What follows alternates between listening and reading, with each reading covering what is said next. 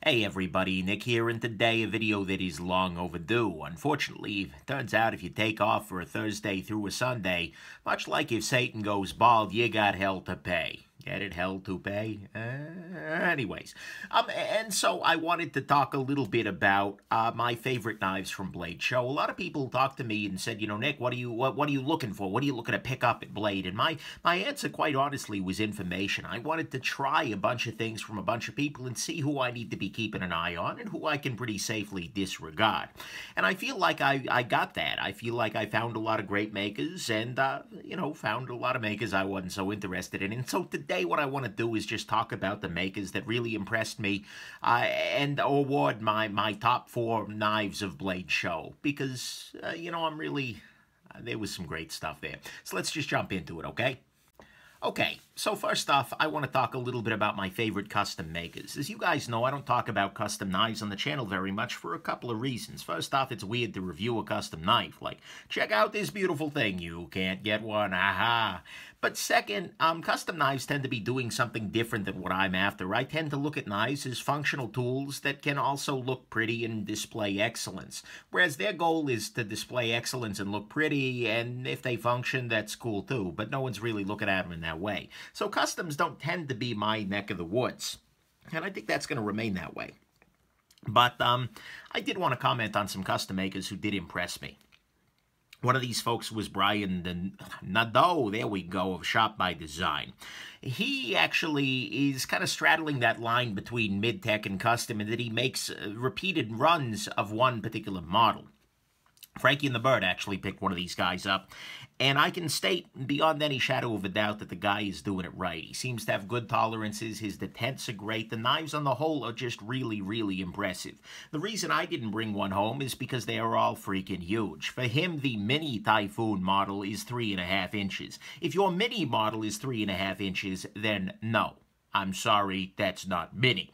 Instead, he needs to make the Micro Typhoon, or the Nano Typhoon, or the Femto Typhoon. He needs to make a tiny freaking Typhoon that the rest of us can carry. But that said, what he was making was incredible. He had some great knives on the table, some of which were just not for sale, which was great. Let me see the high-end work.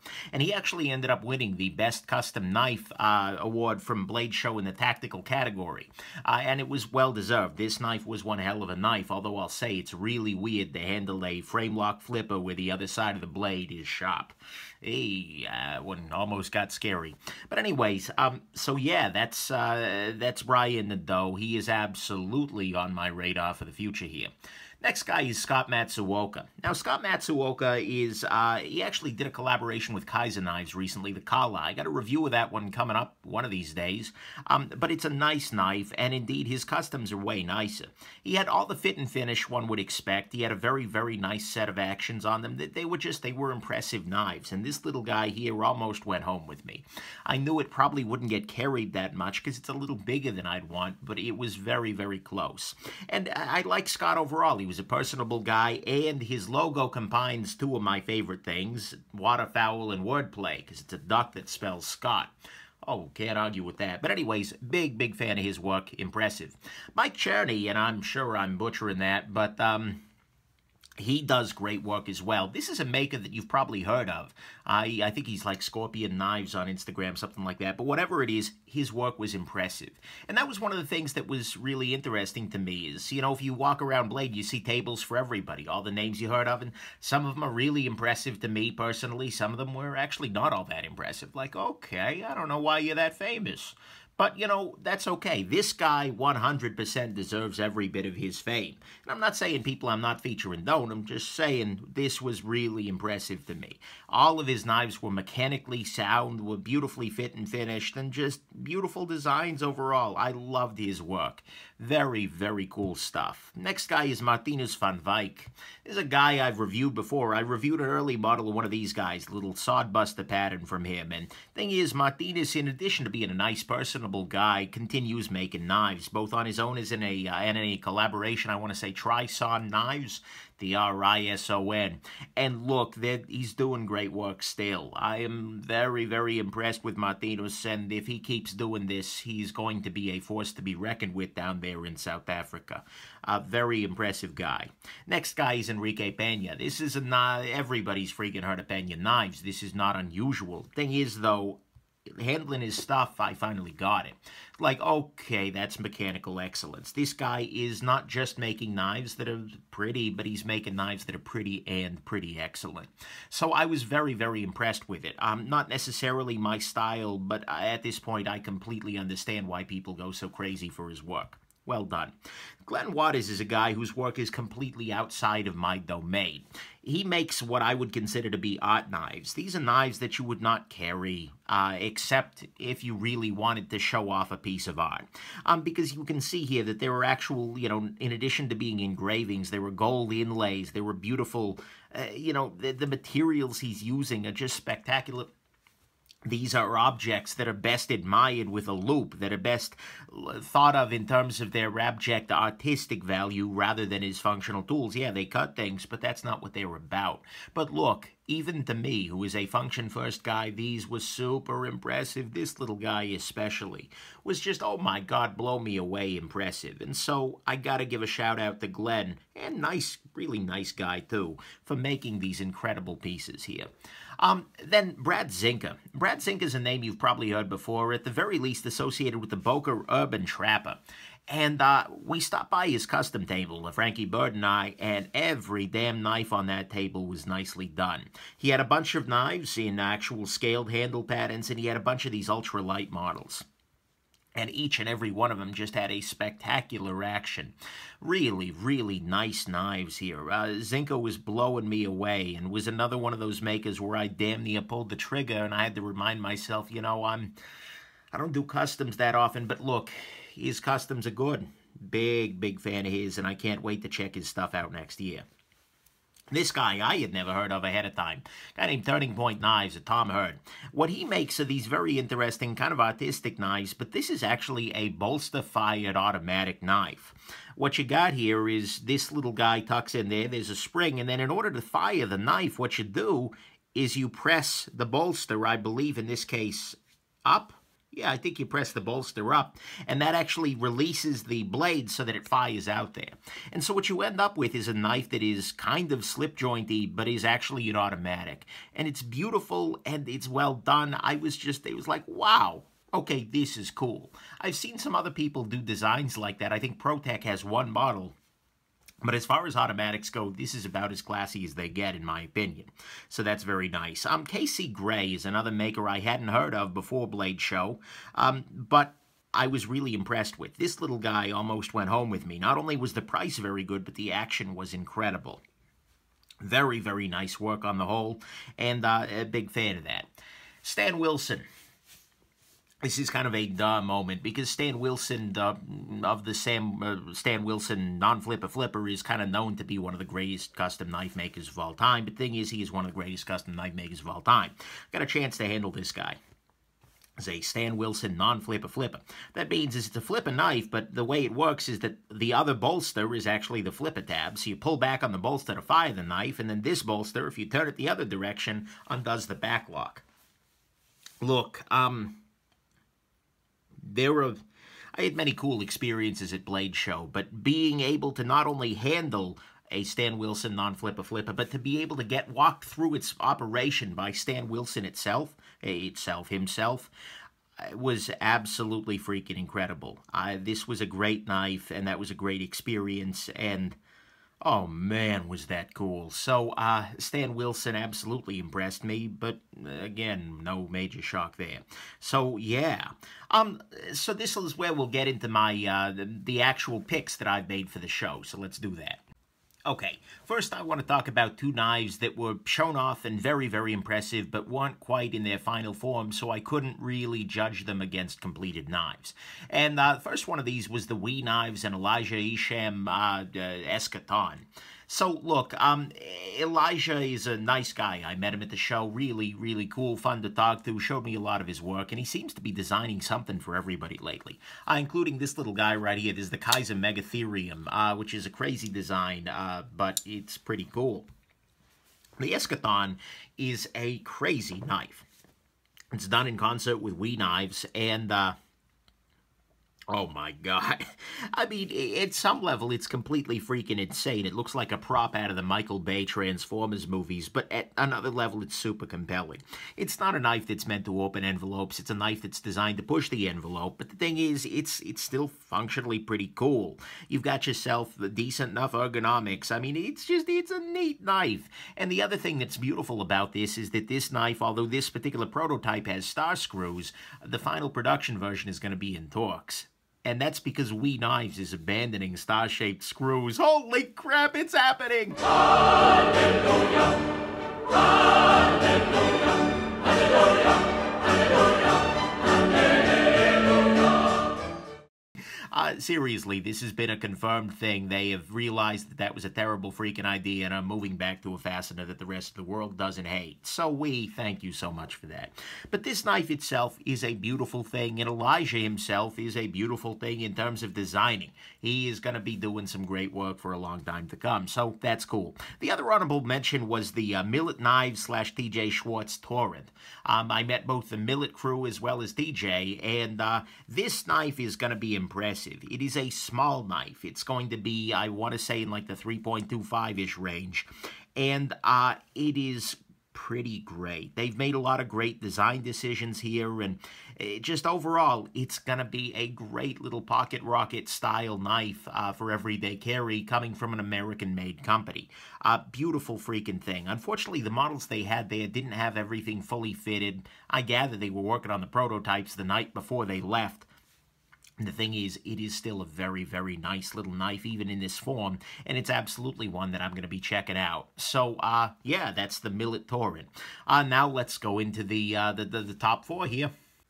Okay, so fourth place for me was the Willamette Cutlery Swish. Many of you may recall that the Wayfarer 247 from Willamette Cutlery won my Best Knife of 2016 award, and it absolutely deserved it, because holy crap, that the finish was pretty much perfect, that the action was pretty much perfect. It was just a great, incredible freaking knife, and this is in many ways the spiritual successor. It is a big knife, 100%. Absolutely freaking huge, but the thing is, it's now been in production for a while. They've got it working beautifully. The detent on this guy is actually in some ways nicer than the 247. The 247 had a crazy strong detent. It worked out nicely with the big long flipper tab, but this guy, I like the action of a little bit, and the knife is, as a result, a little bit smoother overall. But they also have all kinds of crazy customization offerings, including some skeletonized handles that are just out of this freaking world. And they've just, I think they've got themselves another hit on their hand. It's absolutely huge for my taste, so it didn't rank much higher. And it's a knife I want to review, but it's probably not a knife I'm going to own given its size. But the thing is, I am absolutely looking forward to checking this out in the future. This is a spectacular little knife. Next guy, for third place, is the Koenig Knives Arius. This is a guy, Bill Koenig, his sister Krista, who is the CNC person, a machinist and a production guy. And I stopped by their booth, and at that time, they only had 4 of these guys left, and that doesn't surprise me at all. Because they are doing great freaking work here. The action was great, the fit and finish were great, the ergonomics were great, the great design. These little patterns here were a little bit on the sharper side, but you know what? I was really, really impressed with this little knife, and so I absolutely want to check one of these guys out. I want to spend a little bit more time with it. So, very, very impressive little knife here from Koenig Knives. Number 2. The runner-up is this little guy, the Busker by Willamette Cutlery. I know Willamette shows up twice, but they're doing such damn good work. So they had 2 of these little guys at the table, and I am in love. Let's just put it that way. This is a small little folder. To give you a size comparison, Spyderco Delicacy. That's why I was carrying this little guy. But it is a small knife. It's kind of Spyderco Techno-esque in its target. But the thing is, it is a beautiful... Oh, whoop. well, yeah, it's still true, but it is a beautiful little thing because it actually has a blade that cuts things. It has a beautiful ergonomic handle, an opening that can act like a front flipper, a back flipper, or any number of things. It's got a finger choil here for me. I mean, this is just so made for me. It's so cool. Big freaking fan of it. Right now they're starting off making it as a handmade custom knife, but there will be a mid-tech version coming in this fall apparently. But thing is, even as a full custom, full TI, high-end steel, beautiful fit and finish sort of knife, they're charging $395 for this. Holy crap. That's impressive. And so this right here was a damn it, take my money moment for me. This was, I gather, Eugene's father's knife. This is Eugene's personal knife, and I wanted to buy it, but the bastard wouldn't sell it to me. Something about prototype, my own personal knife. I don't care. No excuses. But anyways, this is going to be an incredible knife. I cannot wait to own this guy. I've got them set up to message me the moment they're willing to sell me one, because I want it bad. And, yeah, so in case you can't tell, Alamic's actually kind of killing it lately. I'm really impressed with their stuff. But, yeah. So, again, Eugene, if you're watching this, take my freaking money. Get me one of these knives. But the grand prize for me, actually, I was pretty sure it was going to be the Busker until finally I stopped at one final booth that really blew me away. And is the only other, oh my God, take my money moment I had. That was the Brad Southard Mini Tolk. So, Brad Southard is a well-known knife maker. He made the Spyderco Southard. Go figure, right? Spyderco Positron. He's got another collaboration with them coming up. But he's been a custom knife maker for years and years. And it does great work. But the thing is, he also had the Tolk, which is a full-size knife in the Avo, whose review's going to come up before too long here, by the way. But the thing is, the Mini Tolk is one heck of a little knife. I found this guy after the lottery had ended, but before the guy had actually come to pick it up. And it is just a spectacular, smaller, everyday carry flipping knife. It's in the Shirogorov Neon size range. 3.28-inch blade, 7.46 overall. It's thin, it's light, the action is great, and it was just a joy in the freaking pocket. I picked it up, I handled it, I was absolutely over the moon, and I believe I had my credit card out when he broke my heart and told me that the price tag next to it wasn't for sale. And so it was a lottery thing, and it was sad. I entered the lottery just in case one of the guys backed out. The thing is, he broke my heart there. But the thing is, this is going to be great because Brad has actually moved his production entirely in-house. The Tolk and the Avo models relied on an external manufacturer to make some of the parts, which Brad then hand-fitted. But the thing is, now that he's in-house and he's been talking CNC with the Grimsmo brothers, who do great work, I think he's going to be able to avoid a lot of the hiccups that hit the Tolk and the Avo, which were really... well, that's going to be a beautiful thing. And the other thing is that it's coming soon. In fact, he's going to be doing these on a rolling pre-order sort of basis. You can choose your options, have the knife made to spec, and he's aiming for delivery of like a month and change. Something like that, which is perfectly reasonable to me. This knife here, particularly this bottom one, the full titanium with the copper backspacer, was without a doubt for me the best new knife in the show. The Alamic Busker is a great knife, and it's a great knife for me, but I think for a greater variety of people, this is going to be, oh my God, good. And at a first glance, much like with the Busker, I am just not seeing any ugly here. On the bright side, I have now ordered mine. I ordered it yesterday. It's going to be freaking awesome, but it may be a little while because Brad needs to get these guys photographed and whatnot, and I told him, you know, there's no major rush. I got plenty of knives. But the Mini Tolk is just an incredible freaking knife. It is a beautiful thing, and I was so ready to steal this guy off the table and squirrel it away back with me. But alas, I'll have to wait a little bit longer. So, final conclusions from Blade Show. That was one heck of a show, and there was a lot of beautiful gear there. One of the biggest questions I've been asked, though, is, Nick, what'd you pick up? Well, actually, turns out I didn't pick anything up at all. I did pick up for a buddy of mine, I picked up a Shirogorov 111, which is currently on its way back to me from Frankie and Bird, because I didn't want the TSA to steal it, let's be real here. As well as a Hawk Mud for another friend of mine here locally, and... so, you know, that was fun. I also got an Enigma by Rat Bastard Hand Tools. That's actually his name. I'm not just angry at the guy, which is pretty cool, actually. I'm looking forward to reviewing that. But, yeah, aside from that, and picking up a key bar, by the way, which is, Actually, I have my keys on me, but it's a little container for your keys. It's really nice, way better than the KeySmart. Aside from that, I haven't picked up anything else there at Blade Show. What I did pick up were the, I got on the pre-order list for the Tolk, and then I talked to Wilamic because they're going to freaking sell me a busker soon, I hope. Anyways, so that's the gear, though.